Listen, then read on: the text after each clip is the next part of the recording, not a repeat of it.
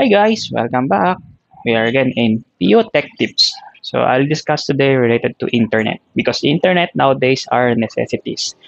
So because it's like we need it in our, it depends on how you use, but we usually need it in our everyday lives, like from schooling because we are now using online schooling, work from home, entertainment for kids, yeah, social media, those things, right? So internet nowadays, like you need it.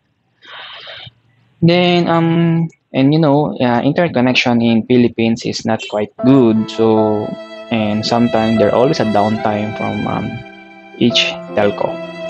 So what I gonna discuss here is I bought load balancer just already around last year.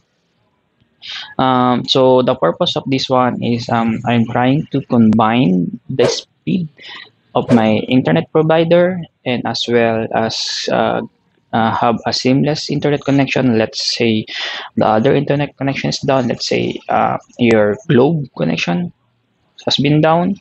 So the other connection, let's say PLDT, can still work. So without any glitch on that one. So and also to balance the load because nowadays kids are always watching YouTube. So and then you're doing work and you're doing meetings, calls. So load balancer will help you to prioritize the calls over those streaming so that it will not suffer your work or your homeschooling. So I'll show you how I did it.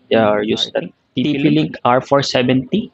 So I'll show you how I do the setup and how it may help you. Hi guys, so this is how my network setup looks like. So I have the PLDT, home fiber, this one, and this is the TP-Link network switch that I also done a review earlier. And this is the TP-Link load balancer broadband router. Yeah. So this is the TL-470 plus. So it has 5 ports. So I'm currently using 3 ports. So this one goes to the PLDT connection, and this one goes to my Globe connection, and this one goes to the router and hub. So to distribute my internet connection. So I'll show you where it goes the internet. So this is the Globe connection, and it goes up here at the back. Yeah, going to my broadband load balancer. So you can also notice, guys, I have DIY router cooler. So this is only made from desktop fan that I made so that it will help you stabilize your connection to less heat and those things. So yeah, this is a fan you can see with an LED light. Okay, I'll show you now how to do the configuration of this TP-Link R470 Plus. Okay guys, so before I go to the configuration of that one, so don't forget to click the subscribe and hit the notification below. Okay, yeah, say hi. Okay guys, so I'm now in the configuration page of the TP-Link uh, 3470. So just need to access it. So once you log in, okay, so you can see here the system status, network. So in the network, where this where you need to define your one or wide area network or your internet. So basically you can assign at least 4 internet connection, but for mine I'm using only 2. So I have 1.1 and 1.2, which is 1.1 is PLDT, 1.2 is for Globe. So just a tip for you need to ensure that the IP address of those two modems are different, because if you want to combine here and they are using the same IP address, it can cause some conflict based on what happened to my setup. So what I did is, for let's say for the first one, I put it as a static IP. So and then yeah, so put the new IP address of that modem, that should be different from the other one. And this, you can see here the upstream and downstream. So this is the speed of your internet connection. So you just need to define what's in your plan. So if your plan is 25 mbps, you add here 25 mbps. So let's say from this other one, it's just a globe one, the DSL. So I just put dynamic and put the upstream and download stream or downstream. So downstream is 10 mbps, the download one, and upstream for DSL is usually slow, so it's only around 2 mbps. So the reason why you need to update this upstream downstream is this will be your load balancer calculation for ratio and proportion on what's the capacity of each network. So you need to define that. It will not change if you make it lower, so it cannot maximize the capacity, but if you make it exceeded on based on its capacity, it can also cause some issue because you will try to push on that network, but it's still getting you slower connection. So just set it up based on your plan. So the next one is the LAN area network. So this is where you need to, if you want to set up, we call this your devices. So from mine, so you can see here the address reservation thing. So these are the list of devices that I have. So I configured it so it will have a defined IP address for all of those. So the reason I'm doing this one is because I'm controlling the bandwidth control. Before, I'm using that, let's say for kids, this is only the speed, or for the guests. So that's why I have an address using the MAC address. But for now, I'm just usually using it for pure guests, not defined to this. So you will be like in a cap bandwidth. So you can choose all the bandwidth that I have. So I just skip the other one. Yeah, preferences. So before, I'm using this IP group. So I think I still have for the guests, or others. Yeah.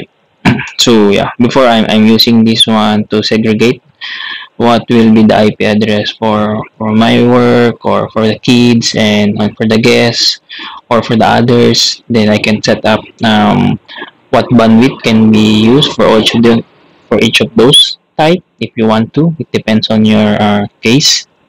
Or you can define, like, say, a time range when this can be have some internet connection or not.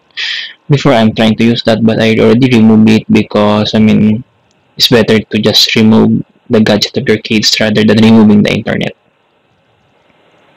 Then transmission, this will be the bandwidth control. So what I mentioned, right, for this sample, I enable the bandwidth control. So anything that falls under my guess will only have like 5 mbps of upstream and downstream connection.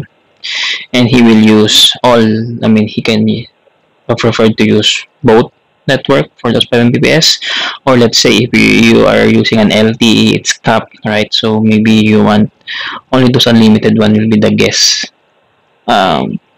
thing. But if they will, let's say you have an LTE, so you don't want the LTE to be used by the others, so you can ignore or remove this direction, because this direction will mention you if you can use 1.1 and 1.2 or PLDT or globe, or you can both. So for me, I use both for now because I don't have issue on on the capacity or on the limit. Then this is the load balancing. Okay, so yeah, so this is set up for load balancing. So you need to enable this load balancing so it can properly balance the connection, and at the same time it can also throttle or use both connection at the same time.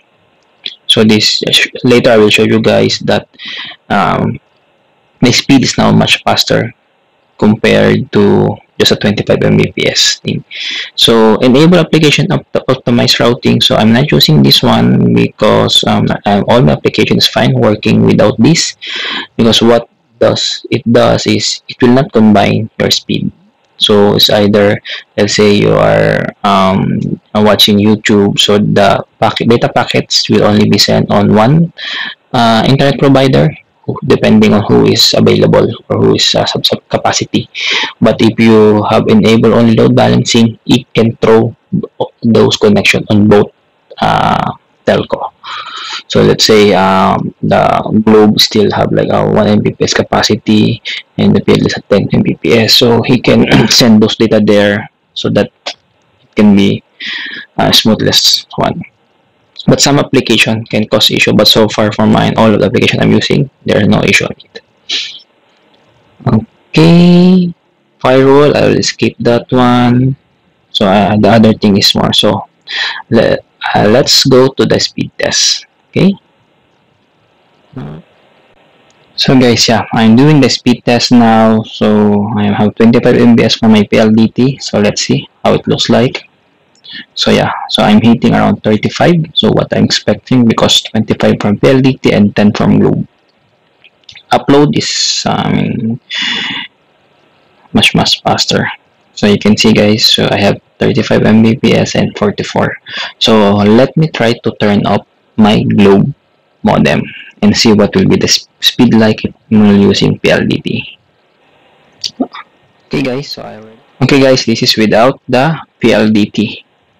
Oh sorry, without the Globe connection. So let's try what will be the speed without the Globe internet connection. So this will not reach around, I'm suspecting around 20, yeah, 29. So it will be below 30, definitely below 30.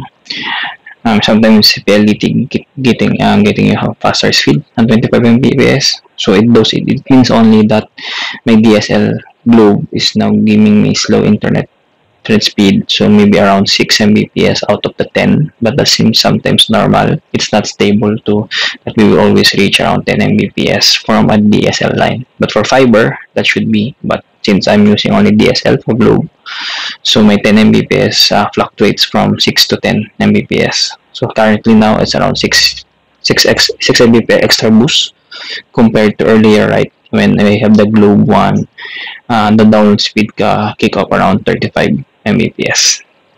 Okay, thanks guys.